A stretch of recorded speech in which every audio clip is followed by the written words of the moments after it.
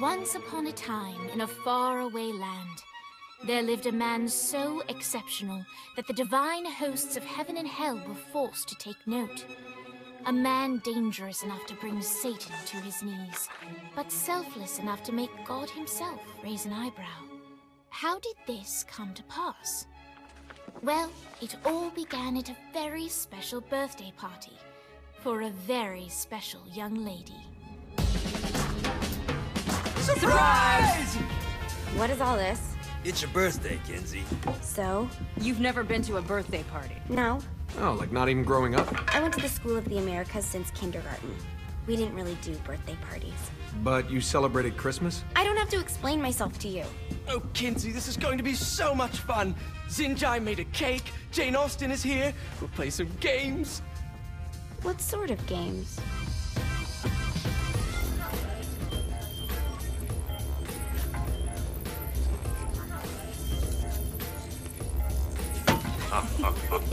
So you celebrate birthdays by trafficking with spirits? It's spooky and fun. It's a bunch of letters. It's tradition.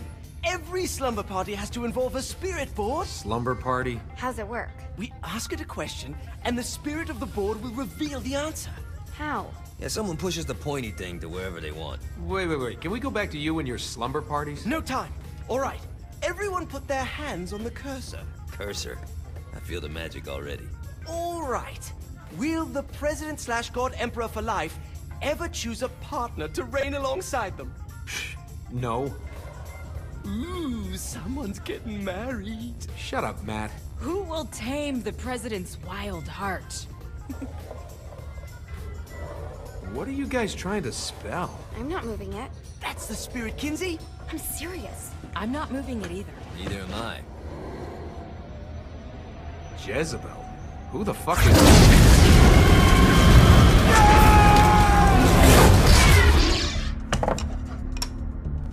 Is that not normal? Where'd you get the board? I was going through Zinniac's artifact collection and found it there. Who did it belong to? Alistair Crowley? Christ. Guys? I think it's laughing at us. Fuck this. I think you're a smart enough piece of wood to see where this is going. Now, you ready to cooperate? That's more like it. You think we can trust it? It's not like we got a lot of options. So what's the plan? We mount up and go in after the boss? No, I do. No sense in what's left of humanity walking right into a death trap. Someone's gotta live to tell the story. That's a stupid plan, Johnny. I'm leaving you in charge. Hell of a plan, Johnny. Are you serious? I'm coming too. Are you kidding me? How do you plan to come back?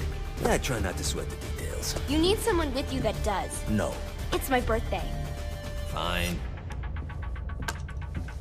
Alright then. You know where my friend is?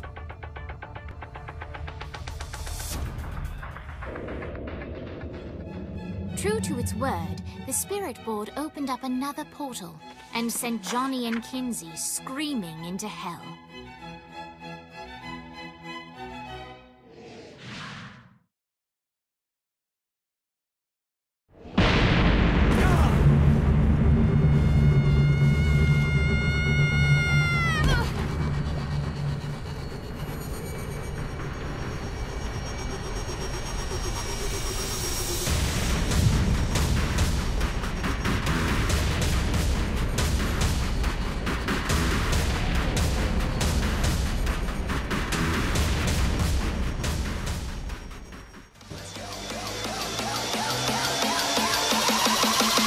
We're back from the dead.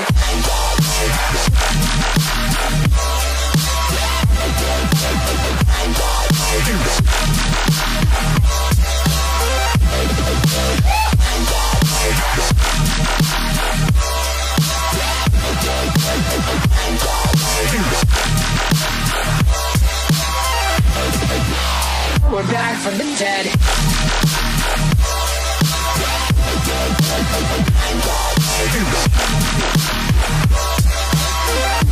Hell yeah.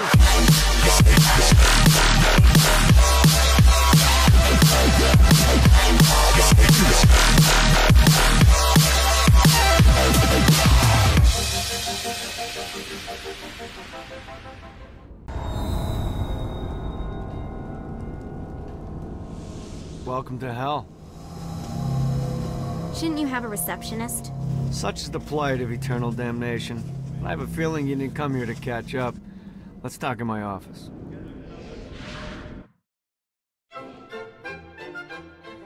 Not even death could stop the enterprising Vogel, who wasted no time in setting up an Ultor branch in the bowels of hell.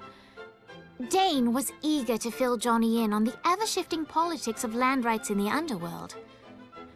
But real estate mattered little to Johnny, who only cared where his friend was. Where'd you put the president? I've been trying to explain that. I didn't take them. Bullshit. You expect me to believe you just happened to be the first thing we see in hell? Maybe it's just me, but your thank you sounds more like an accusation. That's probably because he plans to kill you. Okay. I get the trust issues. Can I show you something?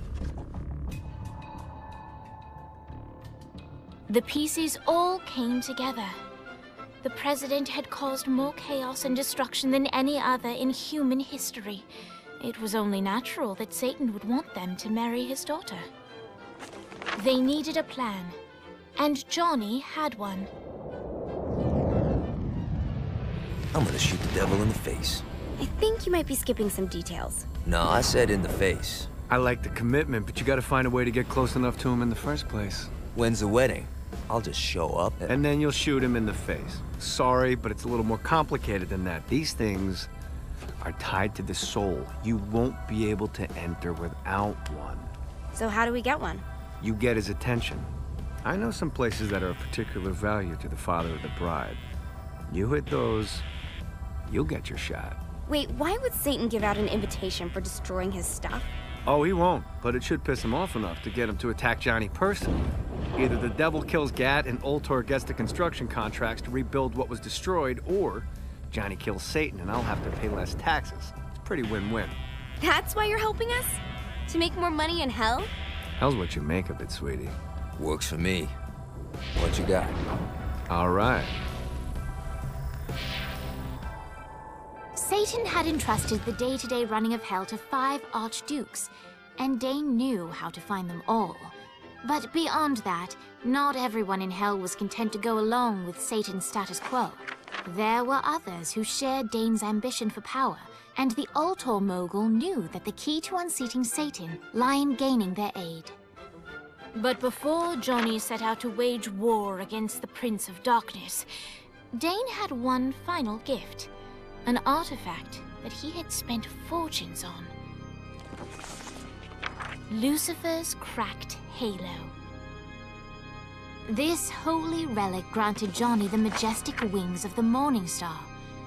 However, he still needed help in learning how to use them.